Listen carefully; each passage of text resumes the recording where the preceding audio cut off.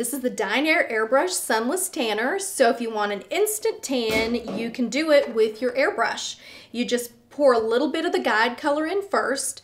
This gives you the dark color as you're spraying your tan that lets you kind of see where you've put it.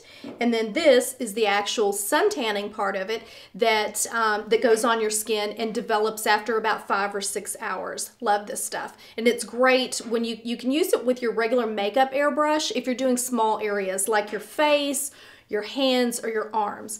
To do a full body, you really need somebody else to apply it for you to get a good even look. But for small areas, it's perfect.